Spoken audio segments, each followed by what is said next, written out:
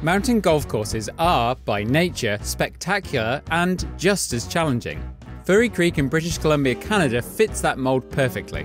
Located less than an hour away from Vancouver, the course was also famously used in the movie Happy Gilmore, the stage for Bob Barker to show Happy who's boss at the Pepsi Pro-Am. But locally, the course is known for being beautiful but deadly. Prior to my round, I was warned to pack my bag full of old golf balls and leave the Pro V ones at home. Target golf is the name of the game here.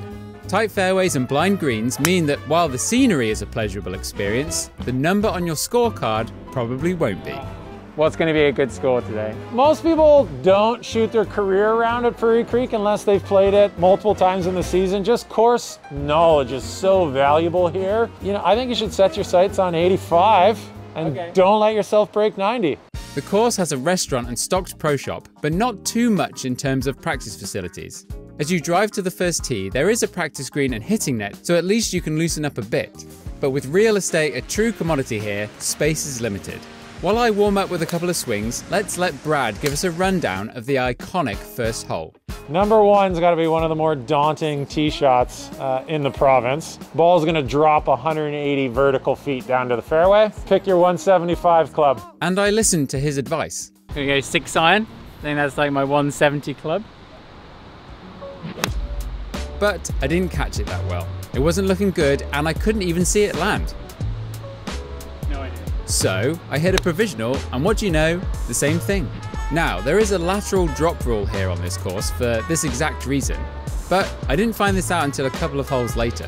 So I hit a third provisional shot, but this time with a 4 iron, and worryingly, that looked like it came up short as well. But after driving down the winding path, I found all 3 balls in play. So 6 iron got us down here, that's not bad. 120 to the flag, a little bit into wind. Not the best lie for the second shot, but I was pretty much pin high in 2. That was terrible lie. A delightful little chip onto the green gives me a cruisy tap in for par, and we're level after 1 hole. What a first hole though. Yeah. That is amazing. 5 iron would have been the perfect club. The 180 club. It's 138. The pin is at the back. An 8 iron will go too far, and I've got no 9 iron. Oh yeah, something I should mention. My Apex Pros had arrived, but I was missing a few clubs with supply delays. Okay, back to the video. So we're just gonna hit and hope with a pitching wedge. Oh my God. The pitching wedge comes up very short after poor contact, and I'm left with a tricky chip. Despite it almost going in, I've overcooked it completely and still not on the dance floor. The effort back is far more controlled, and with an easy tap in, we had to have the flag in and it was wonky in the hole. We're gonna call this a 4 and move on. You feel the same way? Great, let's just have some fun. The par 5 third is probably the widest fairway on the course, and I pulled out the new big stick and put one right into the middle of the fairway. Oh yeah, new big stick. Yeah, you'll see more about that in a future video. So make sure you hit the subscribe button to keep up with my future uploads. Now this hole might feel like a bit of a grind with it going uphill so much. My 4 iron leaves me about 100 yards left into the hole, so after pulling out a gap wedge, I put it onto the dance floor. The strange thing was that all day I felt like I was hitting it so bad, but the score I ended up with might actually surprise you. Check out how tall this monster flag is. It's bending over under its own weight. I made the junior mistake of leaving the birdie putt short, but still left the green with a solid par. What's better than 1 par 5? You've guessed it, 2 par 5s in a row. And even better than that is crushing another drive with a perfect draw into the tightish fairway. Now, this is where the magic really starts to happen. I pulled out the 7-wood, yes 7-wood, I know, subscribe you'll hear all about it. I hit the best bad shot I could have, hitting it right out the bottom of the club face, but it turned over perfectly, leaving me still in play. So you really will rely on the GPS in our golf carts. Anywhere you are on the course, it allows you to just touch the screen. If you say, I think I like the looks of playing to this fat area of the fairway, just give it a tap, and from your golf cart it'll tell you 145 or what have you. Left with maybe 170 yards into the hole, I just grabbed the 6-iron and hoped for the best. Oh, what? That reaction was because I'd hit the card path just in front of the green. Hold on, have I bounced like onto the green? Yeah, I think it wasn't the best strike. No, I'm just in perfect position. This is the luckiest round of all time. Watch me chip in for birdie. That would just toast this. I play the most perfect chip imaginable, and somehow I've made it out of here with a par. Wow. Another par. Look at this. The par 3 fifth feels like somewhat of a token hole, but gives one of the best views of the house sound on the course. Playing 107 yards today, I hit a gap wedge just to the left of the green. Sit.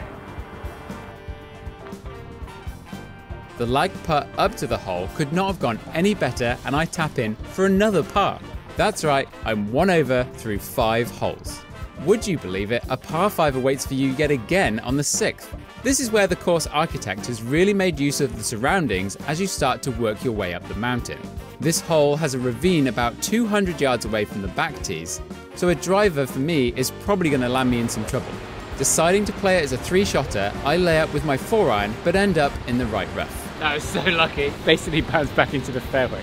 What is this round? So now we're here. We want to get to like, oh no, 4-iron again? Pulling out a 6-iron, things don't go to plan, and my ball is in the ravine. Now, there is actually a local rule that says if you hit it in this ravine, you can go to the drop zone on the other side. If only I'd known that before.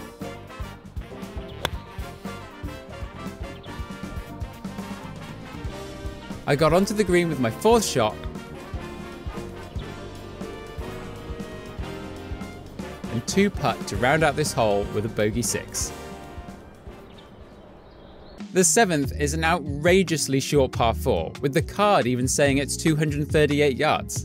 And when I checked with my rangefinder, that's exactly the number that I got to the flag. Hitting a 3 was somewhat okay. I was surprised to see it come so far short of the green. I've since played this hole with others, and driver gets you onto the green. It definitely plays longer than the number that you might get. Tricky one. I always want to bump and run it. I try to play a bump and run, but it goes terribly wrong and barely makes it to the fringe. I chose poorly. This time the 8-iron bump and run that I've been practicing comes up gold. And I roll in a little tester for par. The par and off we go. Alright, alright, alright, alright. The par 3 8th is one of the toughest holes on the course from the back tees. A really tight shooting window is the stuff of nightmares for my natural right to left shot. Well, we're down there, we're out of trouble. Just got that completely thin. And might be into the wind, I don't know. We're also driving a buggy, which is kind of confusing everything. Thinking I'm Phil Mickelson or something, the flop shot is too strong and it rolls a long way past the flag. Putting 2 and 2 together, I figured that the putt back would therefore be slow and uphill. How wrong I was, completely blowing this hole, and I'm in for a terrible double bogey. Oh, it's a 5. No! The computer's going to be like, you must have made a mistake. You can't possibly have made a 5 on that hole. Do you know what would be great is if it talked to you kind of like Kit from Knight Rider. It's time to finish off the front 9.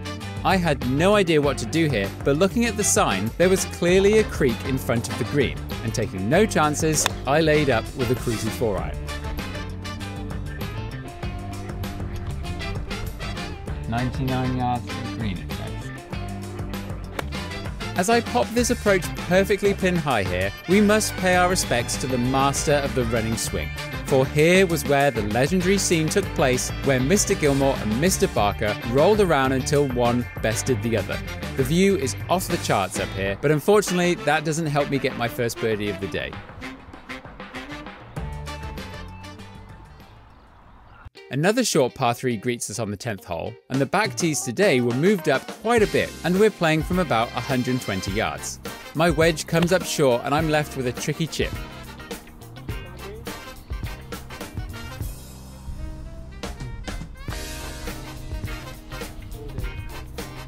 Ooh. Downhill all the way to the hole, I had no chance. But the putt goes back in to save a bogey. The 11th is one of my favorite holes on this course. The tee shot does look a bit intimidating, but clearly not that intimidating as I rip one straight down the middle, giving myself a chance to get on in 2. Look at this hole! Oh, I've hit it to the most primo position of all time. This is par 5. Oh, we're getting on in 2. That's ridiculous. This is insane. Magic Card of Destiny says 185, but we know that it doesn't take into account slope. It's gotta be 7 wood. The contact felt good enough and the ball was on its way. I gave a modest reaction as I thought my ball had landed perfectly and was sure I was on for 2. Okay. Bit out the bottom, but you got that. Being the most spawny person in the entire world. Spawny? Yeah, it means like lucky. No. Where's it gone? Bunker? But after I got up to the green, there was no ball to be found. It made it! Didn't we see it? I'm pretty sure I saw it come up here, yeah. We saw it bounce. But after a quick bit of hunting, it turns out I had come up about a foot short and was in the heavy rough. Oh, it's here. Oh, maybe I didn't hit it as well as I thought. Yeah, I was like 1 yard away from perfection, I guess. What a disappointment. Straight up hacking it out, what do you know, we might have a candidate for the best shot of the day. Well, we've got an easy tap in for a birdie here and we can make off with a... Oh, crap. Do you know what I like about this golf course the most? Everything really is about full send, but full send with deadly accuracy. 240 yards. The 12th is an epic downhill short par 4. There is no other option but to go for it, and we're looking about 230 yards downhill from these tees today. So the 3 wood comes out again. Now, I was sure I'd hit this clean, but we couldn't see it land. Oh, I think I'm short. So I hit a provisional which went miles all the way to the back of the green. Oh, there's another one right there. Where? Right beside the bunker. Pin high.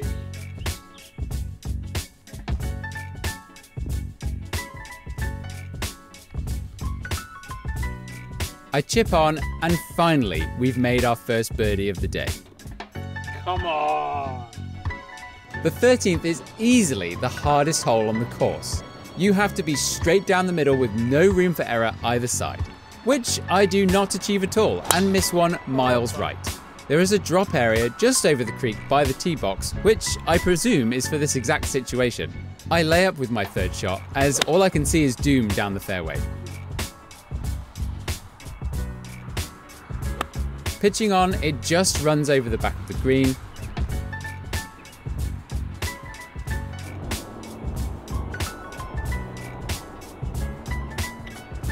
And I tap in for the 2nd double bogey of the day. Double. Whoa! Whoa! Do you think you can do a 3-point turn in here like an Austin? Now, what can I say about the 14th? It has to be one of the most epic par 3s you'll ever see. Playing about 210 yards to the pin, it really looks like you're hitting it right into the ocean. But I pull off one of the best shots of the day with the 7 wood, and I'm pin high just off the green. We're safe. I play a delightful chip on,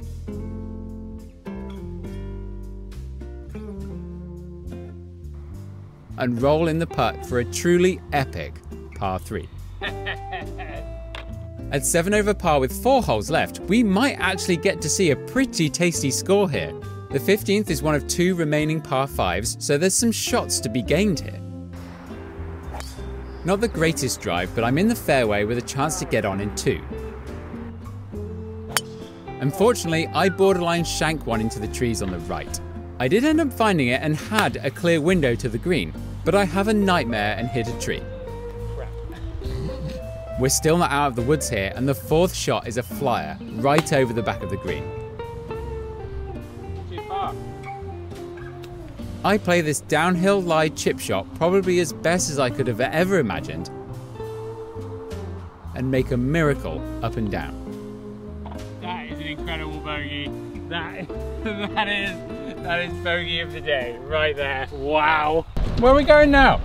This course is just all over the place. How epic is this hole? The highway's right there, but it's just this channel of trees. I don't hit my 7-iron quite out of the middle of the club face, but I do find the green. Low key, I've been putting quite well today. I haven't like holed anything, but everyone has like gone near the hole. And I back up that bold statement with a perfect lag putt. Go.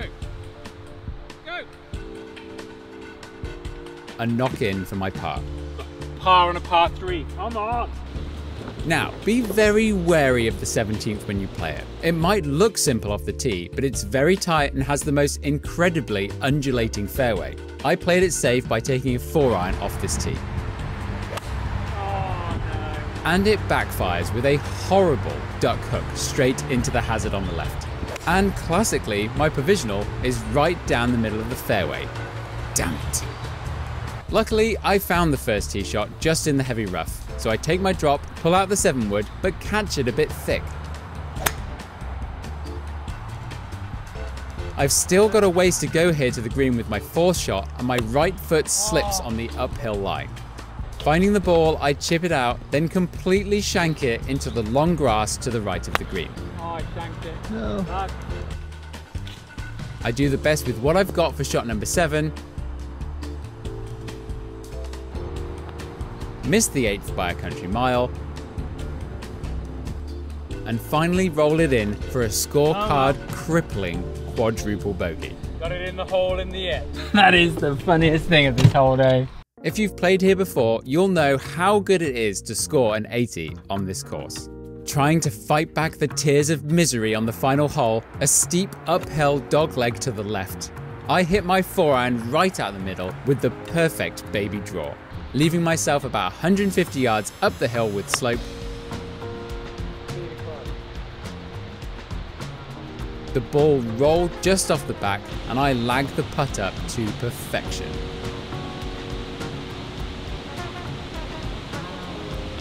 Rolling in the final putt for a par and a score of 84, 12 over.